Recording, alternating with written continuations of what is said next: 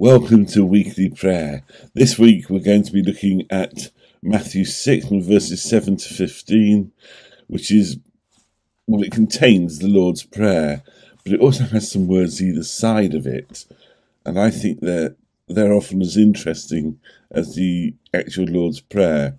But let's get into that in a moment. Let's start with prayer. Lord, we thank you for being with us at this point.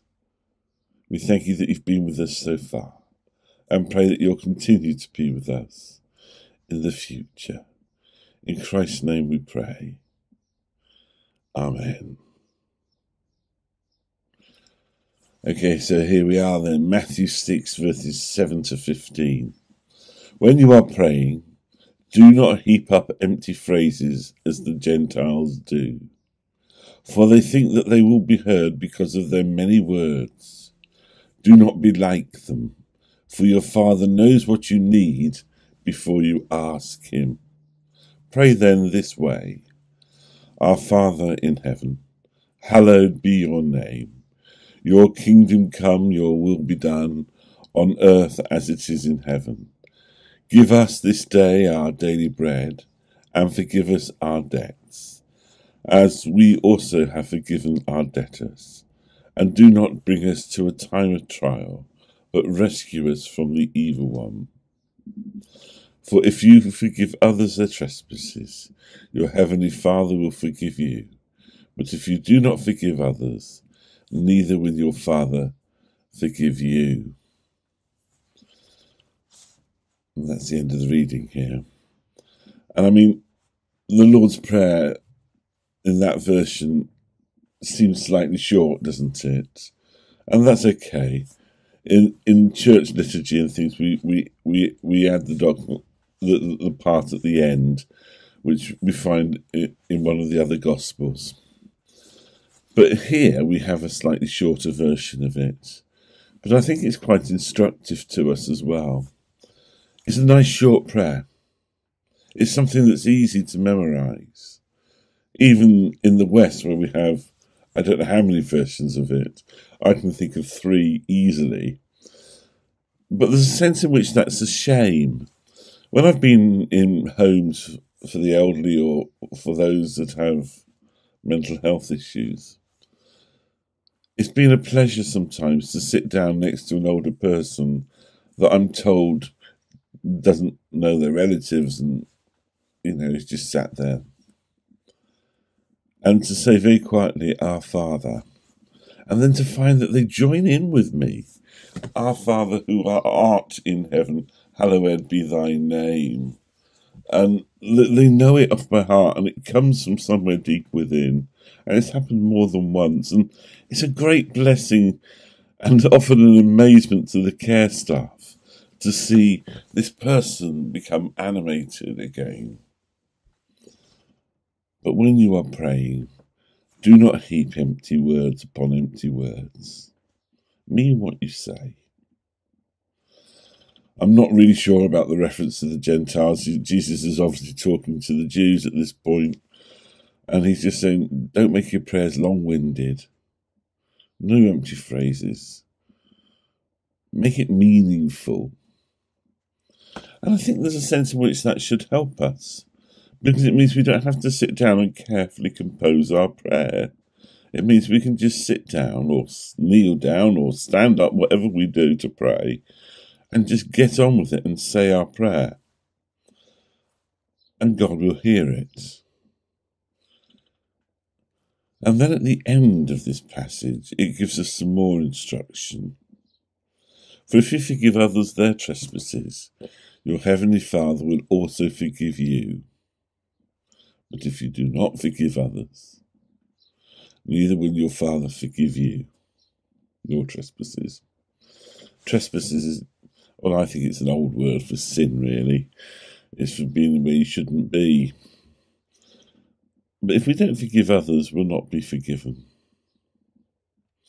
That's quite an important phrase, isn't it? It's something that we tend to just brush past mostly. But actually it's really important. How can we be forgiven if we live lives where there is no forgiveness to others? How can we be forgiven if we're angry with somebody else?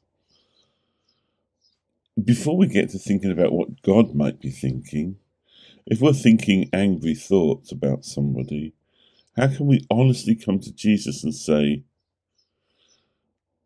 all is well, Lord? We can't. We can't approach majesty and glory and beauty and splendour full of deceit and hurt. Well, I'm not hurt so much. I don't mean hurt. I mean full of deceit and lies, really. Because it is a lie to go to the Father and say, forgive me for I have sinned, if you're carrying on sinning. We have to stop the sin first. And the reason I said hurt was, in the back of my mind, I was thinking, and the trouble with being angry with somebody is we're hurting still.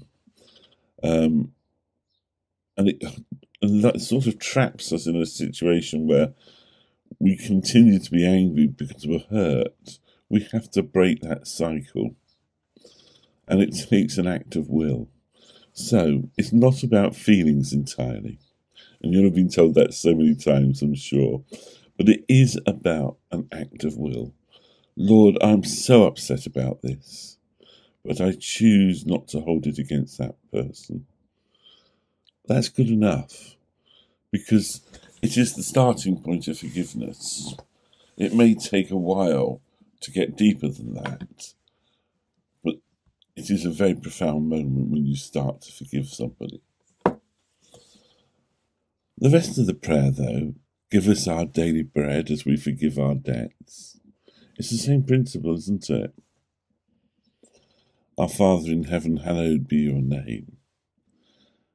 So the prayer starts with praise. So when we pray to God, start by praising Him for something good in your life.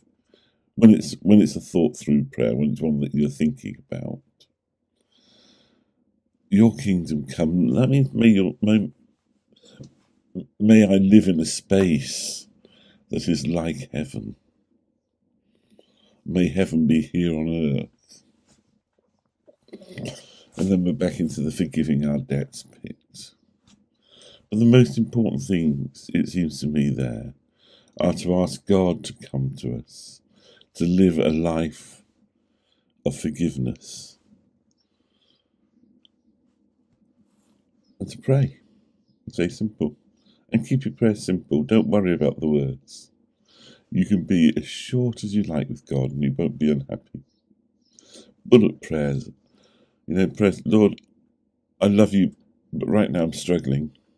Or Lord, I love you, but, oh, well, I just love you. Are perfectly adequate. You don't have to be a theologian, a vicar, a pastor, a minister, an elder, a church council member to pray. You don't have to be on a rota. It's just something between you and God, something that you can do.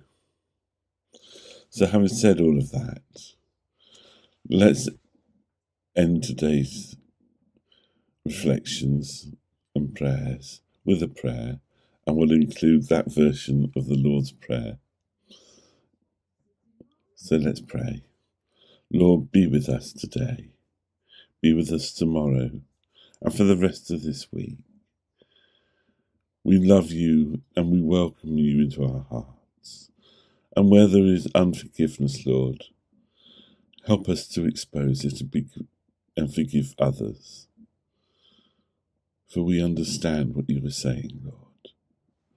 And our Father, who art in heaven, hallowed be your name. Your kingdom come, your will be done, on earth as it is in heaven. Give us this day our daily bread, and forgive us our debts, as we forgive those who are our debtors. And do not bring us to a time of trial, but rescue us from the evil one. Amen. And may God rescue you from the evil one. Have a great week, folks. I hope to see you Sunday.